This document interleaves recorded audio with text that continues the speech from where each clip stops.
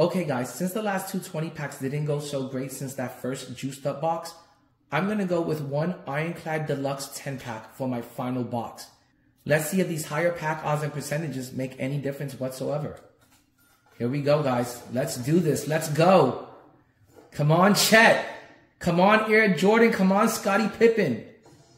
I'd be real happy even to get Gary Payton. He would definitely be my PG1. But I highly doubt I'm going to see a pink diamond here tonight. The chances of getting Michael Air, Jeffrey Jordan, or Gary Payton is less than 1%. Is a 1% chance, and those are not very good odds. We have a better chance of seeing all Andrew Bogut's for the rest of this box than seeing a Michael Air, Jeffrey Jordan, or any other pink diamond come out of here. But let's just stay positive and hope for the best. Could you imagine if you bought a 10 box and the whole box was just nothing but Andrew Bogut's? That would be bogus. Not funny, 2K. Not fucking funny at all. No, I don't want to see a whole fucking 10 pack of Andrew Bogut's. That would suck donkey dick.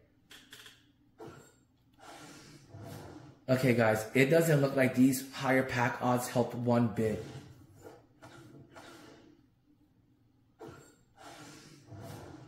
Pack odds of 2.8% isn't much of a difference. It's the same fucking cards as if it was in the 20 box. But no, I have misspoken and I've been proven wrong. Maybe I should have gone with the 10 box the whole fucking time, because here we have another sexy shake.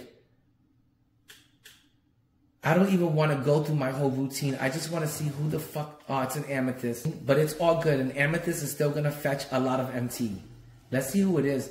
Maybe it's that 91 overall, 72 interior defense. Who the fuck could this be?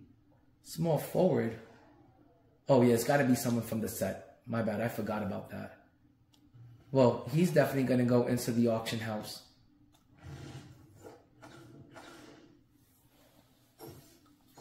Okay, we didn't get a diamond shake out of this, but it definitely led to a lot more MT.